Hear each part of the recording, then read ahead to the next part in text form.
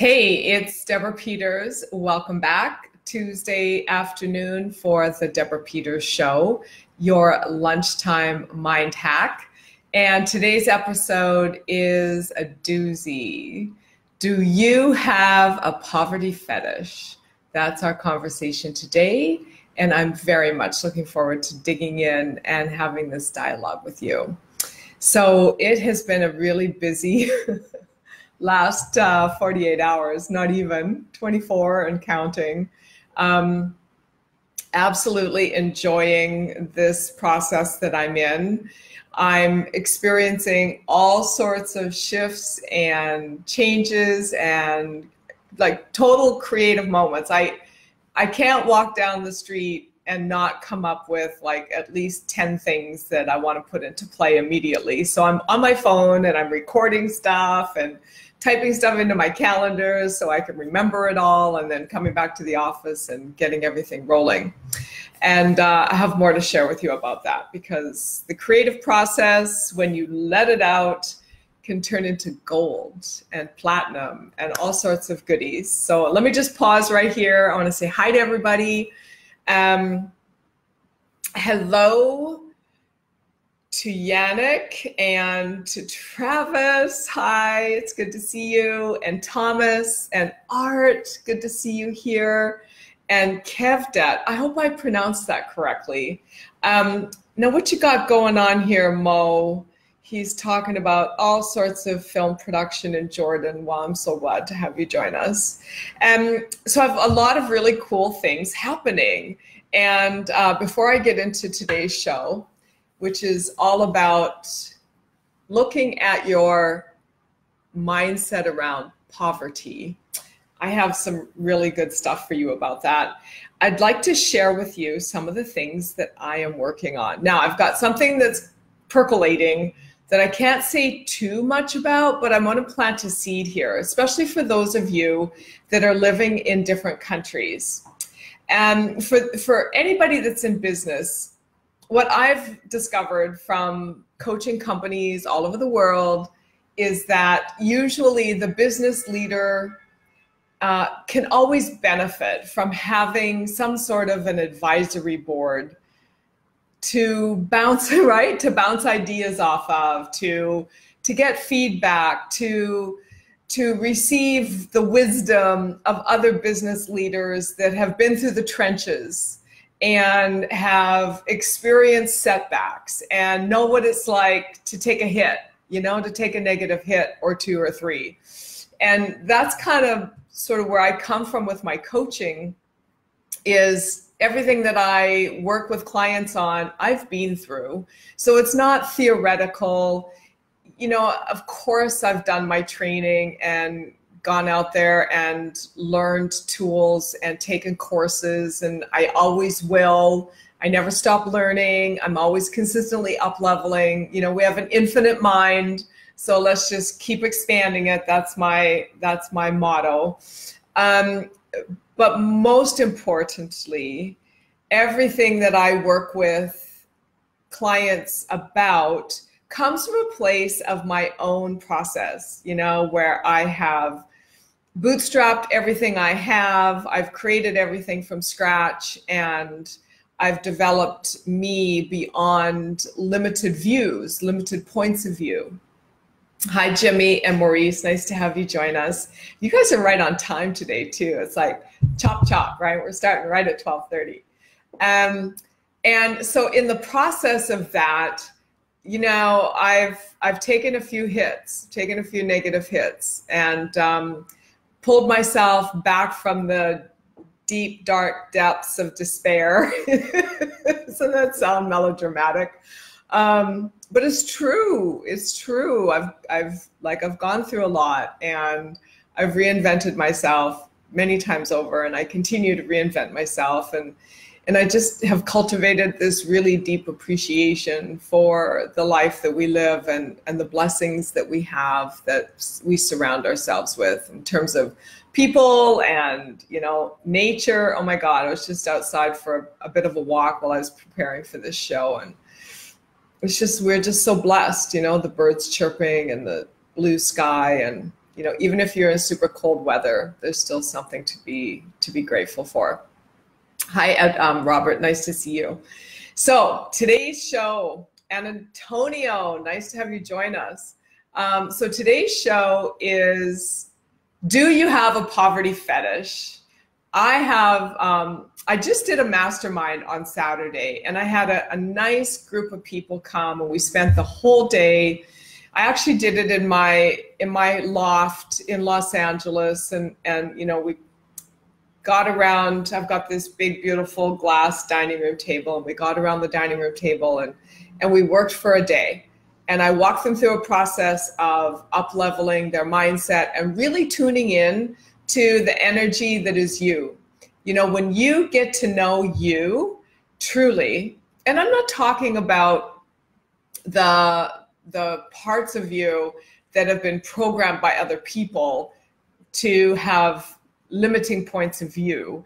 I'm talking about the you that is unstoppable, the you that is infinite, the you that is amazing, the greatness that is you. That's what I'm talking about. And so we spent the day, and I taught them how to tune into that part of themselves. Wouldn't you love to have access to that every single day and to be able to build your business from that place? How does it get better than that, right? So we did that on Saturday, and something that came out of that process was the topic for this show. Hi, Giuseppe, nice to see you. And Moshe, nice to see you too. This idea that we live in a world of lack is really, in my opinion, a media perpetuated lie. Now, I'm not saying the media invented it, so I'm not going to blame them for everything, because I really think that it's something that permeates our entire society. And I want to talk about that today, and I want to share some of the insights on that I have had of late. So the idea that we might have a poverty fetish might actually be the problem.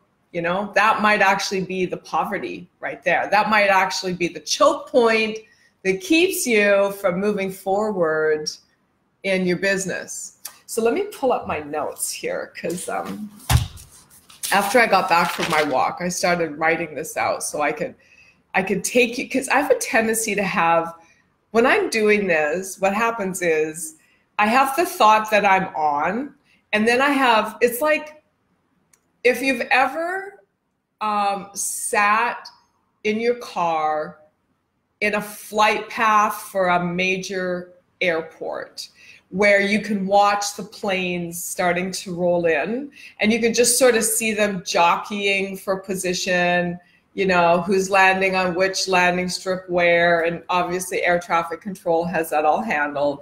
But when you're on the ground and you're in your car, especially at night when the planes have their lights on, and you can see you can tell the sizes of the planes by the span of the lights.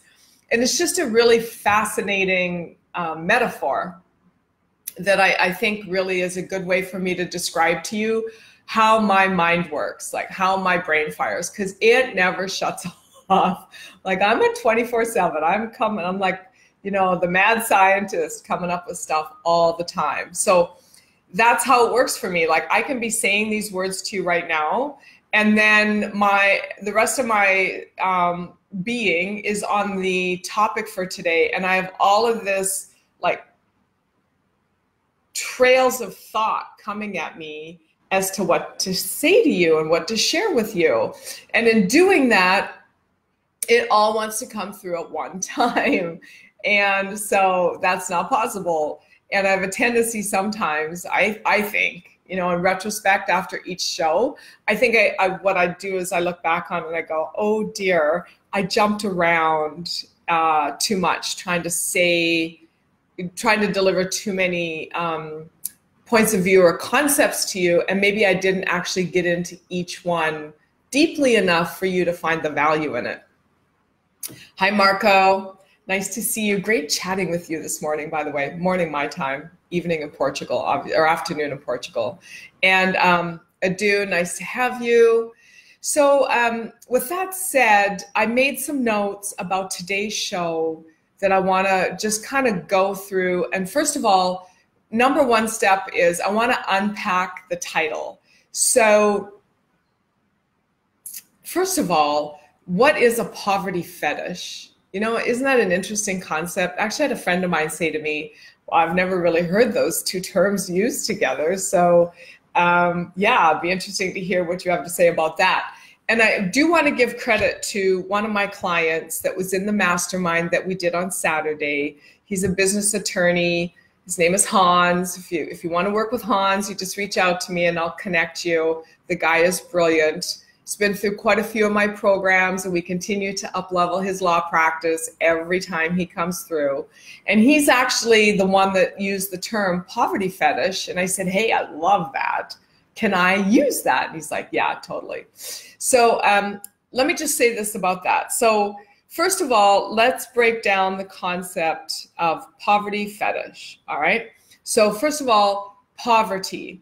What is poverty? Well, poverty is any thought, any emotion, any energy that you might entertain in your self-talk or in your dialogues with other people or in your points of view that are based in lack, limitation, loss, limited supply, lack of time, aging, any restriction of any sort, poor health, illness, doubt of any sort, being lonely, feeling alone, feeling less than, unworthiness, low self-esteem.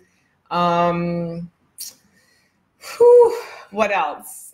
So it's really, before it's about not having enough money or not having enough resources, it's about the energy that you run in your thought programs, first off, okay? Or your emotional processes, or your spiritual connection, like this idea that you're alone.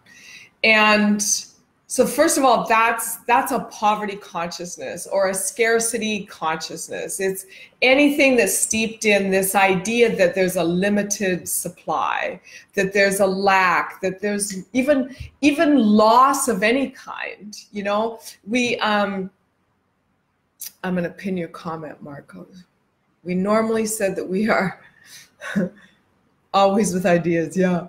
So the thing is that we live in this society, and you know, that's such a broad term, right? A society. What's a society? It's like where we are, or where we circle ourselves, or where we hang out, or where we resonate. You know, that's our society. But let's just say, from a generalized point of discussion, like a generalized point of view, a society is something that is a collective of all of us that has attached itself to certain belief systems, certain programs, certain conditioning, points of view, world views, models of the world, right? These are all like bigger, grander concepts of who we are being. And it reflects back to us essentially who we're being, but it becomes such a real thing that as it reflects itself back to us, we actually believe that it's real. And we believe that it's real to the extent that it's something outside of us that we don't have any power over. And then that creates this sense of being a victim. So the idea that there's a poverty consciousness that kind of permeates the teachings, the beliefs, the thinking of the society that we're in sort of begins to make us feel like it's something beyond our control, that it's not actually something that we can change or modify, and that we just sort of have to adjust to and accept. And you know, again, it just brings up that whole sense of poverty and victim, right? that we were powerless, and nothing is further from the truth. But let me carry on. Let me carry on. So then the idea of a fetish. Okay, so what's a fetish? So a fetish is this is I made this up today. So I don't think you're going to find this if you go like look it up in Webster, all right, or Wikipedia. This is a Deborah Peters-ism right here. So what is a fetish? So a fetish, in this case, is a hybrid addictive chemistry or chemical compounds in your body, in your brain, in your mind, and it like attracts to it. Let me back up. So a hybrid addictive chemical compound based in a secondary gain. Okay, so what's a secondary gain? Hi, Catherine. Wow, nice to see you. I haven't talked to you in like a decade. And Jennifer, don't you just love social media? It's just so grand. So it's based in a secondary gain. What's a secondary gain? So let me unpack that. So a secondary gain is when we do something or think something or feel something that actually contributes to something else. So that's the secondary gain. So we would gain something from that secondary thing. So for example, hi Saeed, nice to see you. Let's say someone is self-destructive in some fashion, like they have an idea, but then they sabotage it. Well, usually that's based on a secondary gain. They'll sabotage the idea because maybe when they were children, they were programmed to believe that they weren't worthy of wealth or ease or love or whatever, right? So that secondary gain then would be to sabotage the opportunity now to feed into that old belief system, right? So that's a secondary gain. So now we have a poverty fetish. So the poverty is anything to do with a concept of lack, like there's not enough to go around, that there's a limited pie, and you have to fight and compete and push and grind to get your like little piece of that pie, right? And then the fetish is that you're doing that because it feeds some secondary gain. And the secondary gain is typically a program that you were taught as a kid that you might not even be aware of. You're just doing it unconsciously. It's like the blind spot. It's like the thing that's keeping you from breaking free of any constraints or limitations, right? So, this is why we believe that it's hard to change a habit. It's where the saying, bad habits die hard, or change is difficult, you know, these crazy things that we say to ourselves because we don't have the tools to actually bust through that old mindset or that old thought process, or you know, that I used to have my mother's voice in my head and I couldn't stop it. It was loud and it was shrill and it was always going. Whenever I'd step forward and start to build and create and receive something wonderful, I would have this limiting conversation in my mind that was with my mother, and it wasn't even her fault. You know, it was just, it had got in there, and then I had played it so many times that it actually became an algorithm, and then it had a life of its own. You know, it was running all by itself, and I didn't even have to put any effort into making it run. But I had to put a lot of effort into unwinding it and getting rid of it. Hence why I'm giving you these tools, so you don't have to go through that process. I want you to be able to, leapfrog into the next level of creation in your life, right? Hey, Sheldon, nice to see you. So this whole idea that habits die hard and it's hard to change a habit, none of that is true either. That's just something we say to ourselves because we don't realize that habits are just repetitive thinking that then become chemical compounds in our brain and in our mind and in our bodies that in and of themselves become addictive by nature. We think that basically what happens is we think the same thoughts over and over and over and over and over, but we think we're thinking new thoughts that are pertaining to different things, but we're really not. We're really not. And that's why the needle doesn't move on our business growth the way we would like it to. So yeah, our societal function, let me talk a little bit more about that. When it comes to money, so this is where I think there's a poverty fetish on the planet.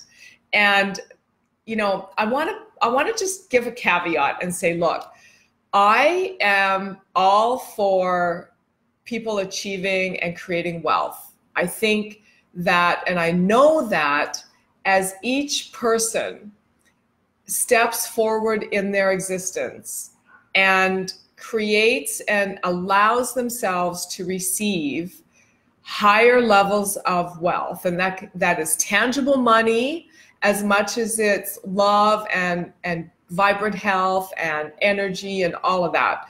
It's also tangible money, because it's a creation. And when we take the stigma off of what money is in a lot of people's minds, that it's evil, it's dirty, it's bad, it's illegal, it's, for the elite, like all of that crazy self-talk that's not true because you just adopted it from somebody else, right? I just want to say that it's good to become wealthy and not from taking away from the possibility of others. I believe that everything that we do should really increase choice in others. So anytime you're in relationship with someone else, from love to business, does your presence in their life increase choice for both of you? Because if it does, then you've got something. If it takes away from them, then you're out of alignment, right? You're not in alignment with your spirit and your heart and your mind. So the problem that we are facing is that in society, this quest, this drive, this infatuation with wealth, with bling, with amassing tons of money, most of the time, many times, I'm going to say it that way, many times comes from a away from driver, meaning I'm going to go make more money so I don't suffer in poverty. Do you understand what I'm saying to you? Because what we focus on always expands. So as we're creating more in our lives, money, prosperity, abundance, etc., if we're coming from a place of fear of poverty, then we actually cultivate this poverty fetish, and it's not really about wealth anymore. It's more about poverty than it is anything else, I used to be a couples coach. I was a couples coach for about 10 years. And my goodness, a lot of people were married just so they didn't have to be alone. Well, remember what I said in the beginning of this show, that poverty is about lack of anything. If you're feeling alone, if you're feeling lonely, that's poverty consciousness right there.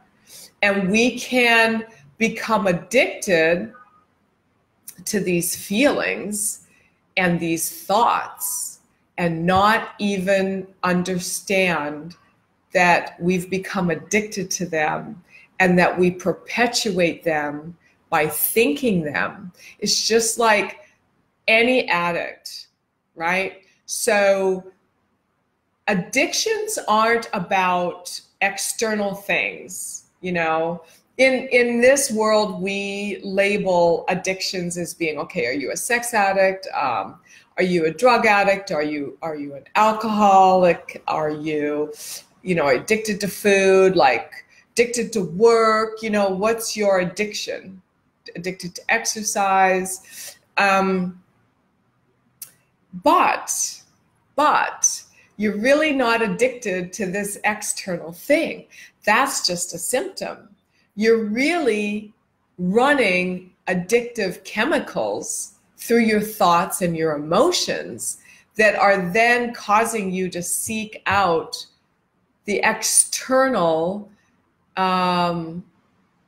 expression of the addiction. So you could take, and this happens with a lot of, I'm going to go out on a limb here and just take a risk.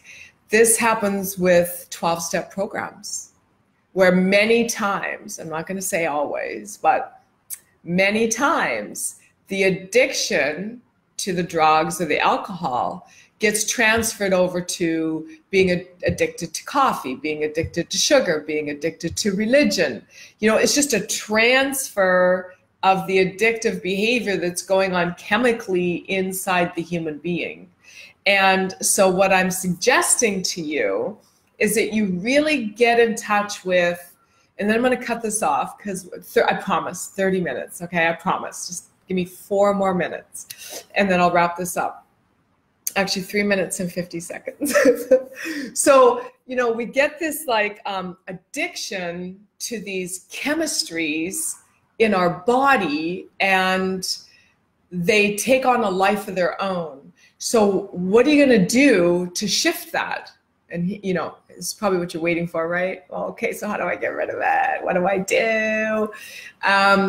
You focus on something else. And I know that sounds really elementary, but let me share this with you. So back in the day, I used to do these personal breakthrough sessions with people, and they were like a 24 to 34 hour process where I would literally rewire their entire neurology for love, for money, for health, for whatever. And I would just like find every limiting belief and every negative emotion, and I would delete it from their neurological process, and then I would install these new patterns. And the problem with deleting is that there's no end to how much negative programming you can find. It's a nucleated sphere. It's a bottomless pit. It's a black hole.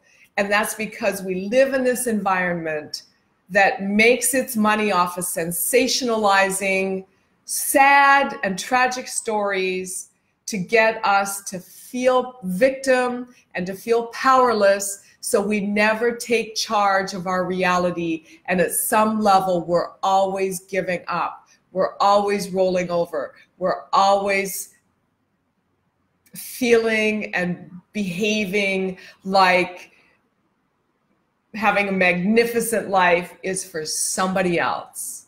And so the only way to really create an expansive, infinite, exponential life is to put in new patterns of thinking, to spend time with new people, to spend time alone, to walk in nature, to meditate, to discipline your own thinking, your own behavior, the food you eat, the people you hang out with, the thoughts you think, every little thing that goes into your mind, body, and spirit, you have to take charge of. And you build up one step at a time, powerful thoughts, powerful emotions, and an alignment with your inner being that brings you back to a knowingness that absolutely no one can have any influence over, no matter if they laid out all of the evidence in front of you and said, look, this is the truth. But when you know in your heart of hearts who you are, then nothing matters. Nothing matters in what people say to you or show you, right? I want to just close with, thank you for all that love. I want to, hi Armin and Clement.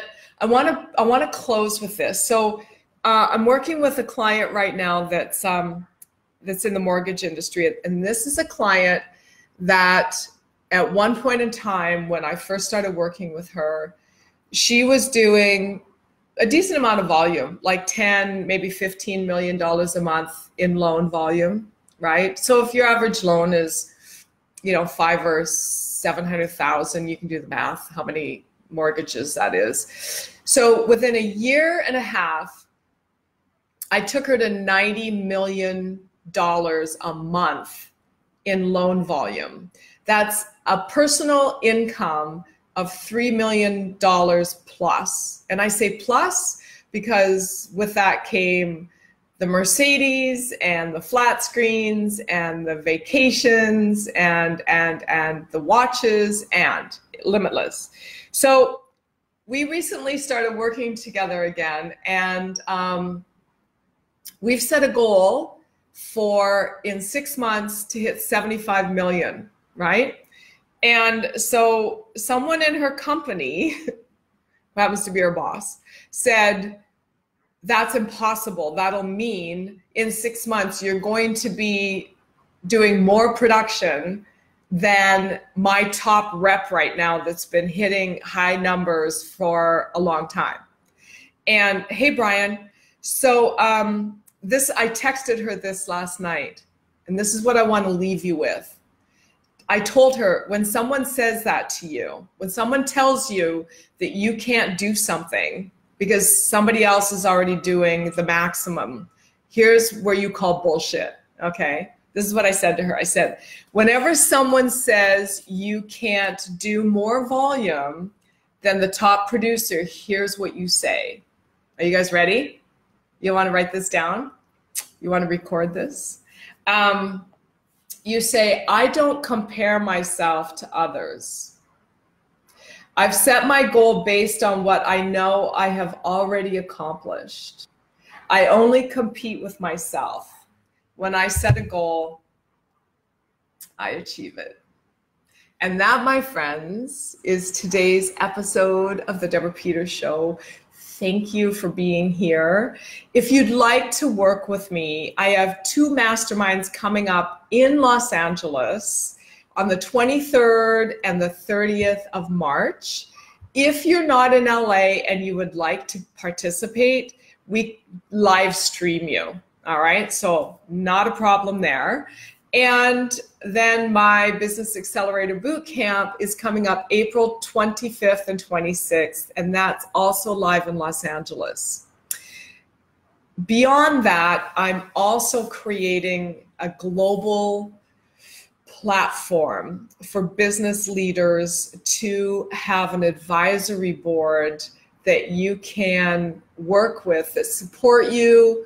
You can tap into their wisdom. They understand what it takes to build something and what it takes to move beyond the ass whipping you get when you're moving through life and you're creating something phenomenal.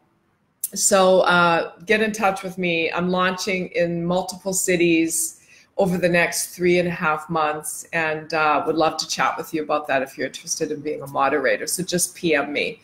If you'd like to get on my mailing list, shoot me an email, and it's Deborah, DEBORAH, at NEI-mind.com.